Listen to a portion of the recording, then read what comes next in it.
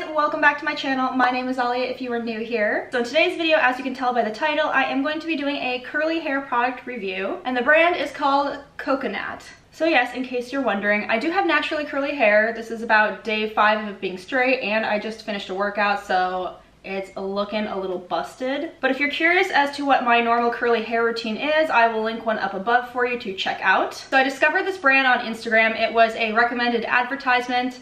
I think I had been looking at pages of girls with curly hair to try and get some inspo for different hairstyles. And Instagram was like, you like curly hair stuff? Well, we're just gonna spam your entire feed with curly hair brands. Don't you just love how the internet does that? So anyway, I found this brand through that and I was tempted, so I clicked on the ad and I went to their page, and on their Instagram it says 100% toxic free natural cosmetics, 100% sustainable, 100% PETA cruelty free. So what really caught my eye was the toxic free. If you guys have been following me for a while, you know that I always try to find products that have the least amount of garbage in it, just because it's obviously better for you. And the one I went with was actually a pack, and it was the Enrich Your Curls pack. So I think I paid 75 euros for it.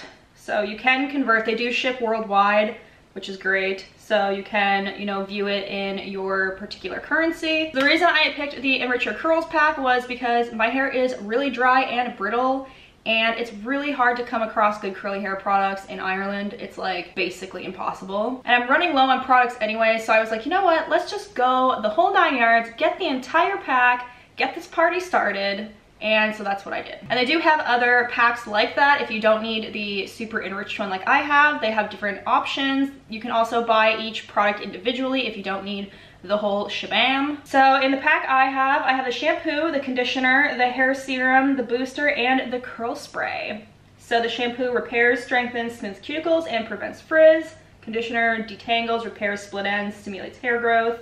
The serum deeply nourishes and hydrates. The booster defines and leaves curls flexible and loose, and the curl spray sets without a matted effect. Now let's talk about what's in them. So it says 100% natural perfume, so there's no artificial fragrance, which is really good because I don't know if you know, but artificial fragrances in your products can actually interfere with your hormones, and that's just all bad. And when I'm looking at the ingredients list, I'm not seeing anything particularly bad jumping out at me, and as you guys know, I spend like hours a day researching chemicals in my hair and makeup and skincare products. So here's the shampoo and here's the conditioner. Just looks like normal bottles. It says no silicones, no sulfates. Oh, and on the back it actually says here, no colors, no mineral oils, no palm oil, no parabens, no aluminum, no silicones, no EDTA, no GMO, no harsh fragrances, no hydroquinone, I haven't heard of that one, no phenanixol, I know that one, but I can't pronounce it. No DEA, no endocrine disruptors, no microplastics, no sulfates. That was a mouthful, but it's good when companies list stuff like that, and that way you don't have to go searching for it in the ingredients list. It's nice when it's just listed right there at the top. So we love to see it. So the curl booster just looks like this. It's in a little pump bottle, so that tells me it's probably similar to a lotion consistency. And then we have the curl spray, pretty straightforward spray bottle. And then we have the capillary argan serum, so I'm assuming this is some sort of argan oil based on the name. And it just comes in a little eyedropper bottle like this. So I think we're gonna try all of them because I don't think that a loose hold is going to work. My hair is pretty frizzy, especially right now in Ireland. It's been pissing rain for the last month, so it's very humid. So yeah, we're gonna try these all, and I'm going to shut up now and we are going to jump into the shower.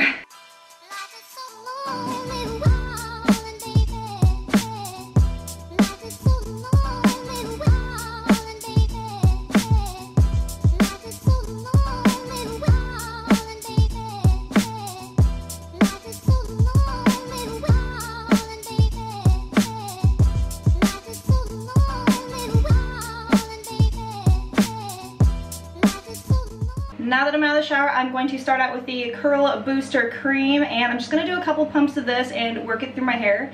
My hair is still sopping wet.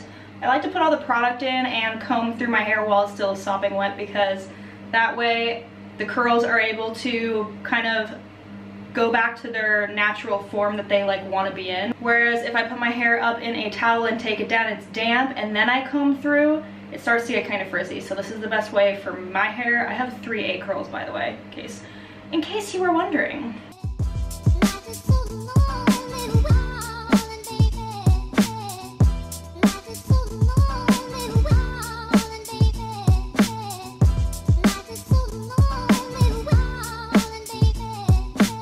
So this cream is actually quite a bit more watery than I thought it would be, which is interesting. So I'm gonna go ahead and comb through now. It's hard to tell because it doesn't feel like the thick consistency that would normally give you a lot of hold, like a lot of the other curl creams I've used in the past, but that might be good because it won't weigh down your hair and it won't leave, hopefully, a lot of like nasty sticky buildup. So I've just got this towel draped over my shoulders because I don't like it when my shirt gets soaked from my hair. So next I'm going to go in with the curl spray, and I think I'm going to scrunch this in after I comb it through because it seems to me that this is going to be the stronger hold. Actually, you know what, before I do that, I forgot, I'm going to add this oil in just to kind of like soften my hair a little bit. Just on the ends, because my hair really likes argan oil. It hates coconut oil, but it really likes the argan oil. And I might actually have to add more of this in once my hair is dry, just to kind of smooth down any frizzies and just make it extra shiny.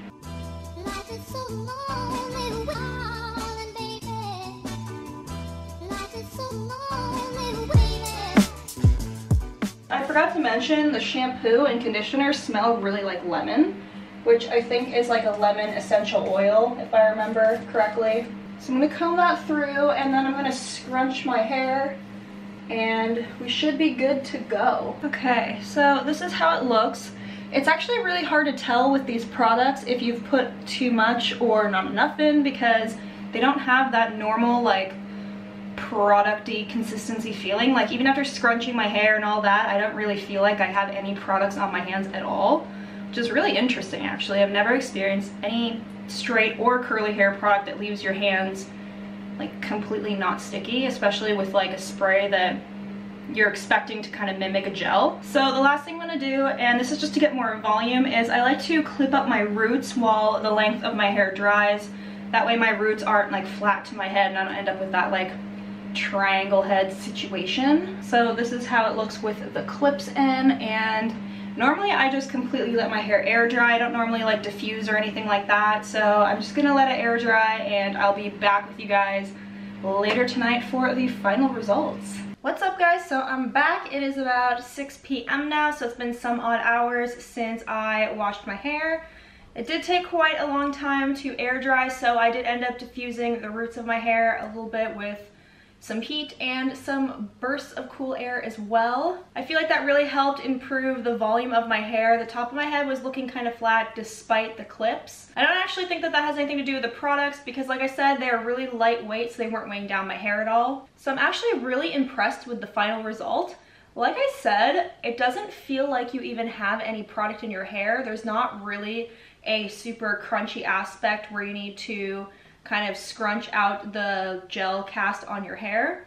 There was just a tiny bit up at the roots, but I scrunched out really easily, and now my hair just feels very soft, bouncy, lightweight. I don't feel like I have any product in my hair. It just feels like my hair dried really nice after shampooing and conditioning, which would literally never happen in real life. So I am really impressed with the result. It definitely has a lot of volume.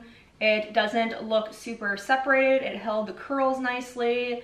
They're nice and juicy and full. And I'll pop up an image right here of what my hair looks like after doing my normal curly hair routine. So I want to kind of go over the products again and talk about how I feel about each one. So for me, shampoo and conditioner, I feel like they kind of all operate fairly similarly, but I did notice that this one had a really strong lemon scent, especially the shampoo. So if you don't like a scented anything, or you don't like a citrus scent, you might not like that. It does say that the scent is an essential oil scent. It's not a fake artificial smell, so at least that's an upside. But some people are sensitive to essential oils. And I did notice that as my scalp was drying, it was feeling a little bit itchy, and my scalp doesn't really like essential oils. I would say it really doesn't like lemon essential oil in particular. So it was a bit itchy, and it's not so bad now, like I don't feel it anymore, but as it was drying I was like, So that's just something to think of if you have like a sensitive scalp that doesn't like essential oils. This cream is extremely lightweight. It's almost like it melts in your hand, and it's very, almost like, it's not like a cream. It's like a liquid with a thicker consistency to it.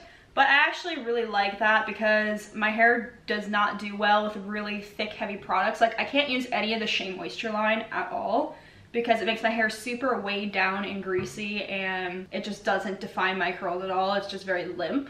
So if you're someone who doesn't want something over the top hydrating to where it's just going to weigh down your hair, this is really, really great. And I wasn't really sure how much to use, so I probably used like more than normal, but it came out fine. It doesn't feel like I have like a huge overload of product in my hair, so definitely really like this. The other thing that I was really worried about actually with this line is because obviously it's like a little knockoff of the name Cocunat.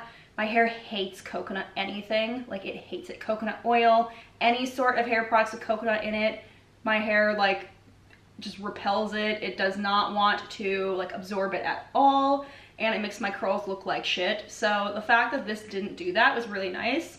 They didn't like overdo it with the coconut in the product, in my opinion, because my hair actually curled. So that was good. As far as the curl spray goes, I think it really helped tame my frizz. I think if I had just used this, we'd probably be in a bit of like a fuzzy situation right now. So this was really nice because it did offer like a nice medium hold, which it claims to do. And you can also refresh your curls with it next day and like kind of get that bounce back and get rid of some of that frizz.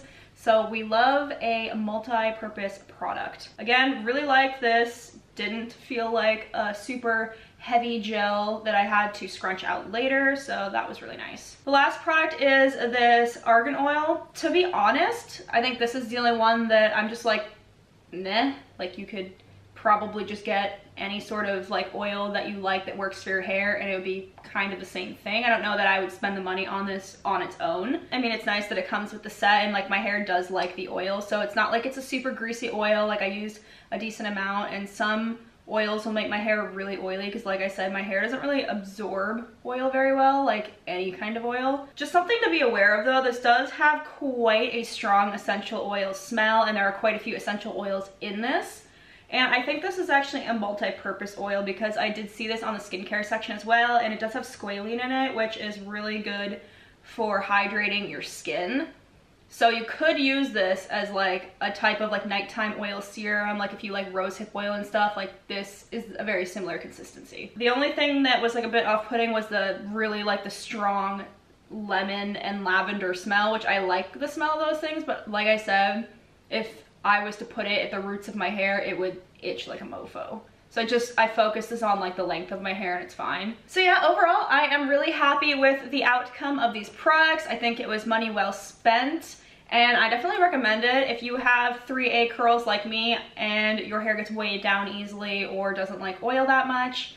This line was really good for hydrating my hair without going over the top with it. And again, they have other products for different concerns on the website for other types of curly hair or just whatever it is that you might need. Of course, I'll be sure to link all these products down below for you, so be sure to check that out.